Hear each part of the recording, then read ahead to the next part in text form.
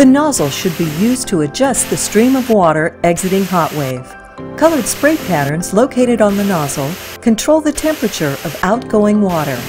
Red settings deliver the hottest temperatures, orange settings deliver warm water temperatures, and blue settings deliver the coolest water temperatures.